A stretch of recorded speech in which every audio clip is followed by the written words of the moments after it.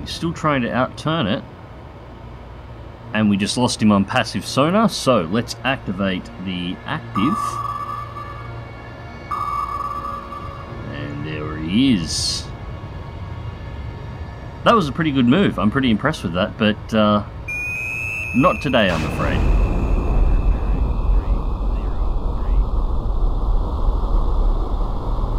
Alpha down.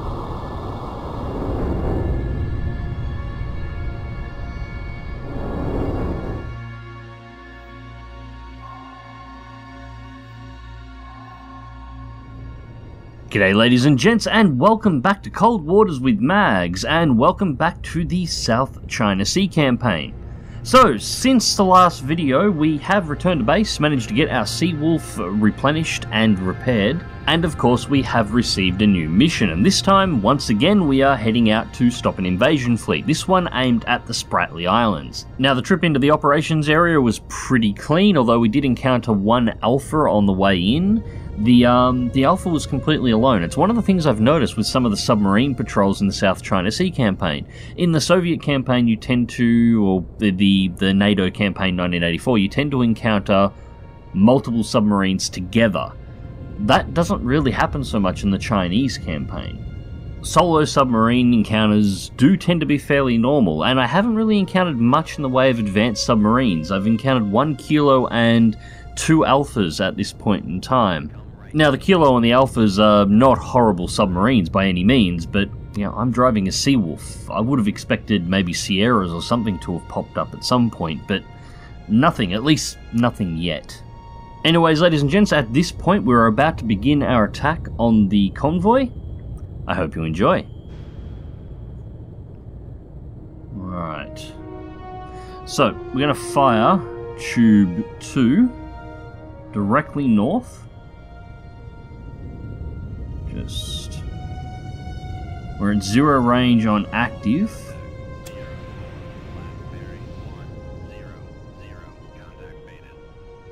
Okay, torpedo is away. They were negative 20 on the passive, so they shouldn't have heard that shot. Now we're going to let that torpedo head north. As I said before, we're going to let it get a little bit away from the Seawolf, and then we're going to turn it in to take out the first of the escorts. Now, once it's clear,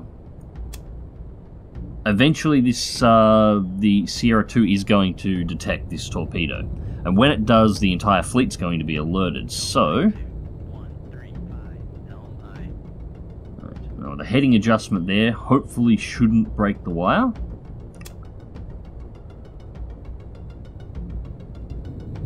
And we're going to get ready. The travel time. The problem here is going to be not hitting that merchant by the time the torpedoes actually make it into this group. But regardless, Tube 5, torpedo away, 6 gone, 7 is away, and out with Tube 8.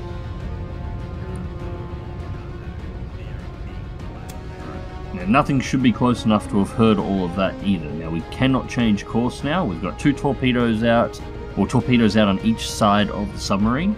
So any maneuvers is probably going to break wires at this point. So just hold heading, hold speed, 5 knots sustained, we're good.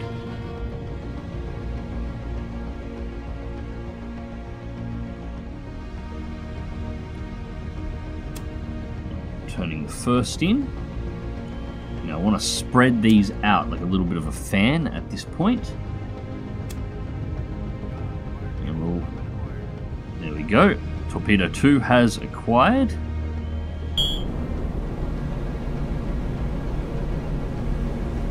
And at the moment, Sierra 2... Oh, nope, there he goes. It's just dropped the noisemaker. So it's just realised the torpedo's there. Maneuvers should be about to start for the entire fleet as they realise they're under attack, and Sierra 2's dumped a torpedo.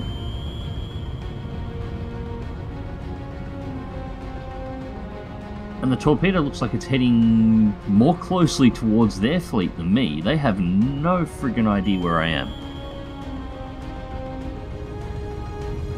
No matter. Alright, so we want to move 6 here and get it past the merchant before it activates. The rest of these torpedoes are all going to start activating together. Now we're going to manually use... There goes Sierra 2. Beautiful. We're going to use manual torpedo control to adjust the headings on each of these. Let's bring... There we go, 8 around on that heading. Actually, let's adjust. We'll adjust 7. And then... we'll leave 8. We'll move 5. And switch it out. So, 6 I'm going to try and get through to hit Sierra 6. 5 I'm going for Sierra 7. 7 is going to go for either Sierra 1 or Sierra 5, as is 8. And we'll see exactly which torpedoes hit the area first.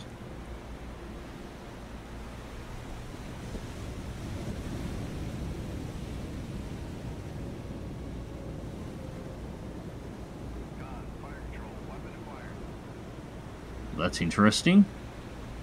That's required Sierra 1 or Sierra 5, so they're much closer than I was expecting. So we'll keep 5 moving this way. Leave 7 alone. There we go. Sierra 1, much closer than we thought it was.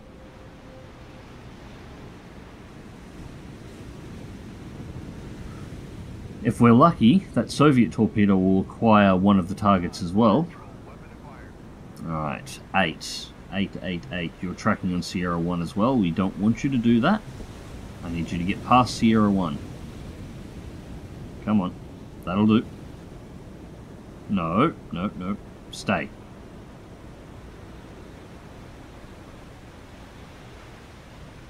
There we go. 5's acquired Sierra 7.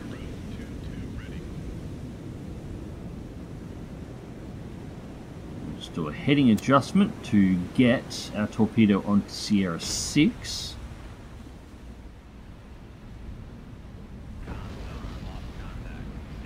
Impact on Sierra 1. That should have picked up the... There it is. Alright, so first of the transports have been eliminated. One of the escorts is down. Torpedoes are inbound on the rest.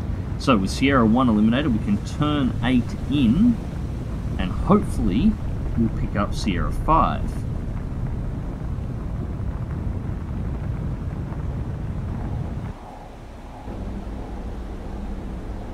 Yeah, we can confirm that is a merchant vessel, so we don't have to worry about that one. That's just, yep, and we have a trawler. So yeah, those are just 2 boats, wrong place, wrong time, just doing their thing, just... unfortunately got caught. There's Sierra 7.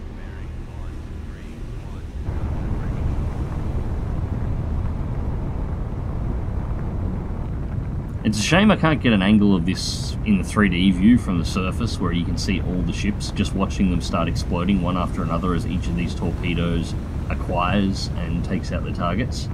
Massive spreads like this, massive hook shots, off-center targeting spreads, are kind of fantastic. Anyways, Torpedo 2 is now prepared.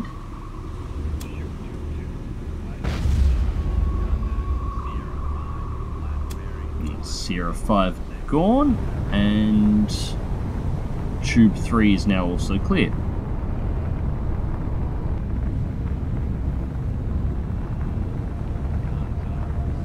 Alright, so Tube 2 is heading for Sierra 4, and Sierra 3 is being targeted by Tube 3. Like Sierra 6 is just about to go, which means the last of the transports that I can see... Boom. Look at that. Oh, this is just so wrong.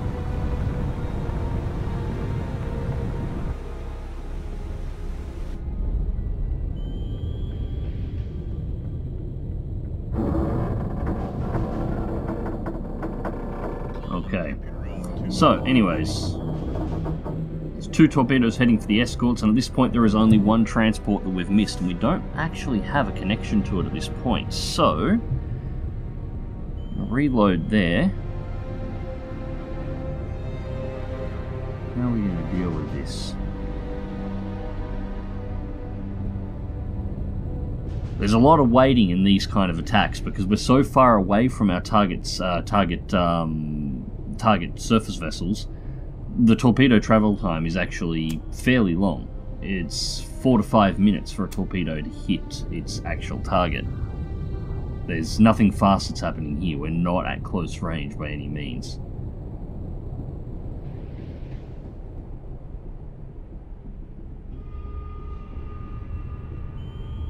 I mean, at the moment, you can see Torpedo 3's only less than halfway to the activation point that I've given it, and it's nearly 6 kiluyards from my submarine already. Alright, yeah, I thought so. Sierra 8 is way out there, so let's change the reload on Tube 8 to an anti-ship missile. Once Torpedo 2 and 3 take out their targets, at that point I should be safe to surface the vessel and pop the radar, just to get a confirmed location on Sierra 8, make sure it's nicely locked down, and then I'll just take it out with the missile, and save chasing it down.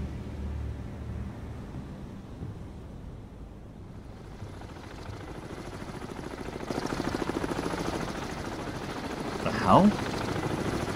We have helicopters. Alright, Torpedo 2 has acquired.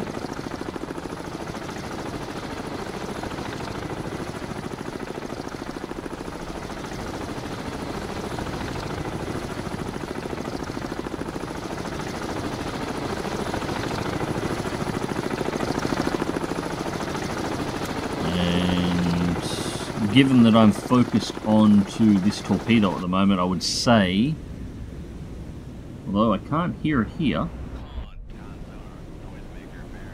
I'd say that that helicopter is probably launched from this destroyer, or from this escort, from Sierra 4. Oh, I'm not concerned. It's an anti-submarine warfare helicopter, but it'll have no idea where to look for me, so that's fine. Could add a little bit of risk to... Oh, boom. Could add a little bit of a risk to when I pop that radar, though, but we'll see what happens. Alright, so Sierra 4. This is an odd bug. Oh, that's better. Okay, so, anyways, Sierra 4 has been eliminated, so now we're just waiting on Torpedo 3. And it looks like our anti-ship missile is just about loaded.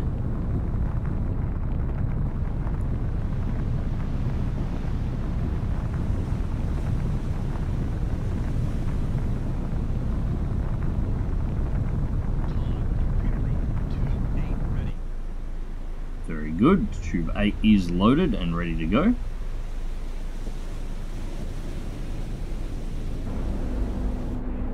And we've got 95% solution on our ship, so we know exactly where it is. Let's just watch this one come in. At the moment, it still hasn't reacted. It has no idea the torpedo's coming in, even though it is actively pinging.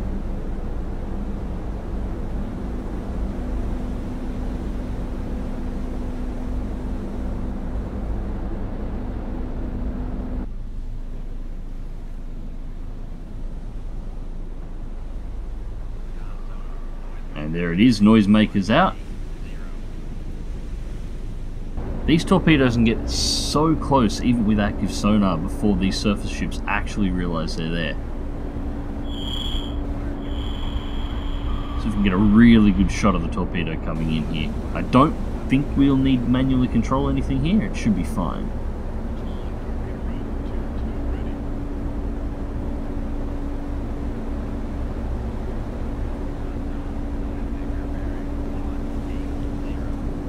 Dropped another noisemaker.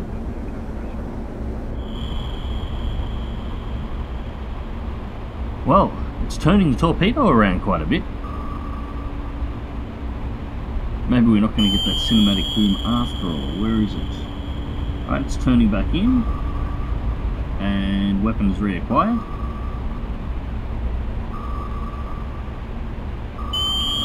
Don't disappoint me this time.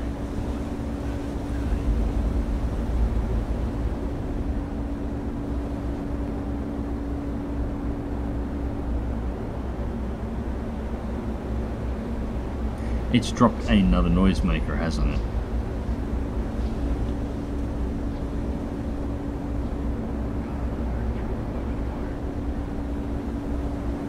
Torpedo is reacquired.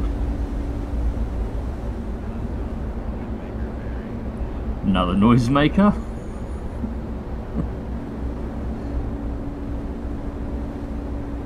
This bastard may actually avoid this torpedo.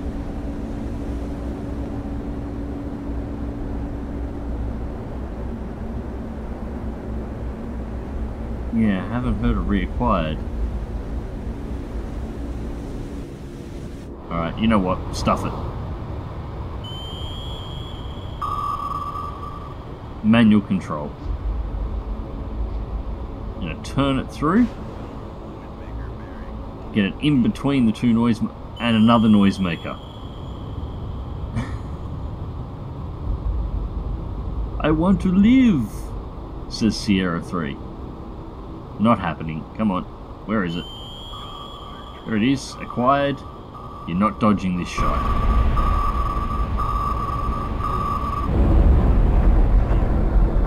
Cheeky little bastard. I'm impressed. That was well done. It almost bet the torpedo. If I hadn't have taken control of that, it would have managed to dodge that torpedo.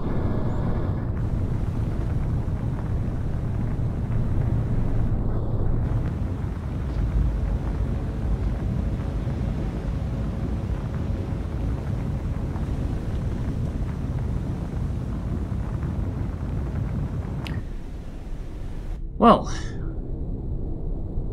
now we have one more ship left to deal with. So we've got Sierra 8, which is slowly escaping. We've got most of a contact with her at this point. But I do want to confirm the shot when I'm firing a missile. So depth set to 45, periscope depth.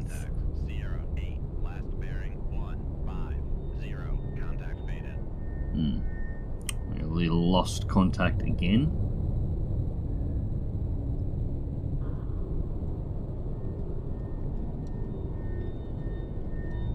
Right. 78, 77. So we're almost in position.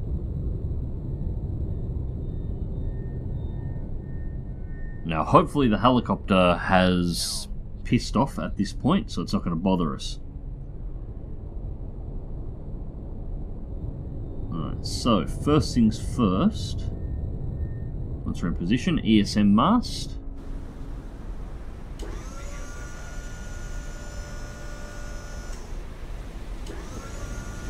Something's still floating around up here that can detect us.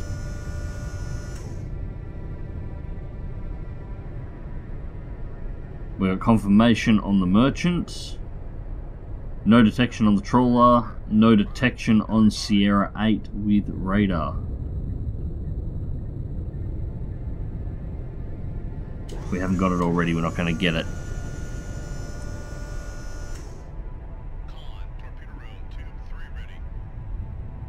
Come on, detect it.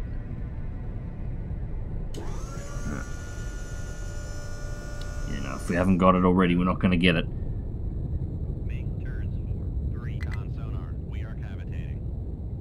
Doesn't matter. I don't think there's anything on the surface that can actually detect us at this point. I think we were picking up the helicopter. So, let's get ourselves to 250 feet as fast as we can and clear out of that zone. We're going to have to chase down Sierra 8 ourselves. Just have to make sure we're clear of where we poked up the radar, because I expect... What do you know? Let's make depth 500.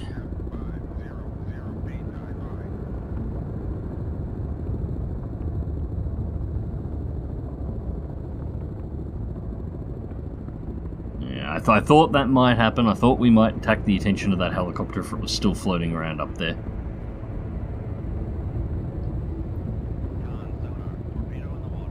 Okay, and torpedo in. Yeah, 35 knots, cavitating, and we just poked up a radar to give away our position, so absolutely no surprise that it managed to locate us. So, countermeasure is away.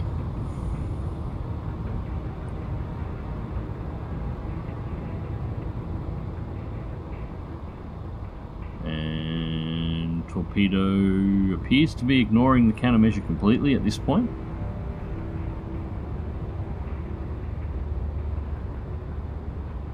Maintaining 34 knots, so the close speed is very low here.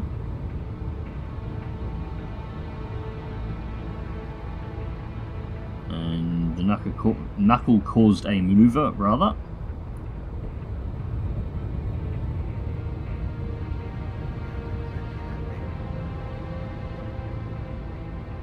Right, so what I'm going to try and do is turn underneath the torpedo when it makes its turn back. Nope, it's gone into a dive. I'm trying to pull myself out of the torpedo search cone. I'm getting too deep too fast here. But it looks like we're going to manage to dodge it on this pass, which is nice. Right, so reverse our turn, and we're going to try and bank over the top of it.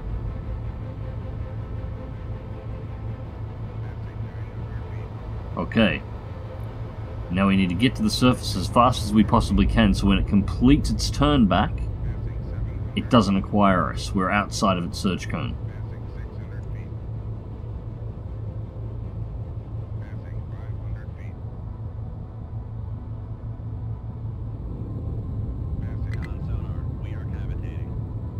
Oop, oop, oop, oop, oop, oop.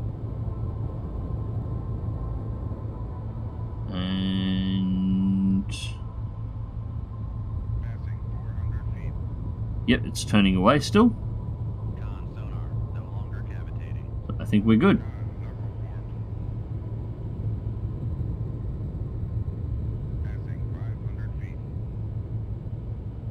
Alright, so that should be us clear. Send for Sierra 8.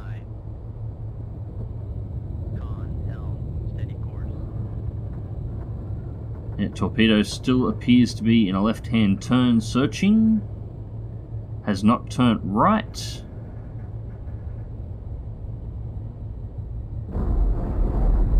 And there's a self-destruct. Okay, so that's it.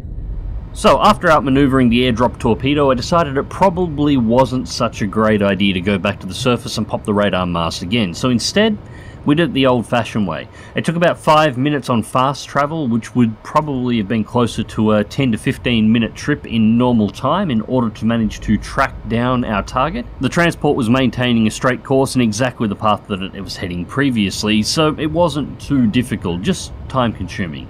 One torpedo on its way. As soon as it impacts, that is the last target we have to take down, and our mission here is complete. Transports and escorts together, we eliminated 8 targets in this mission, not including the Alpha class that we had to take out on the way here. The whole mission was completed with just torpedoes, and we still have 25 on board, so at this point we have no reason to actually go back for replenishment at this time. And of course this was our target, so mission is completed. We are now waiting further orders. And once again we got ourselves into the newspapers with this particular success.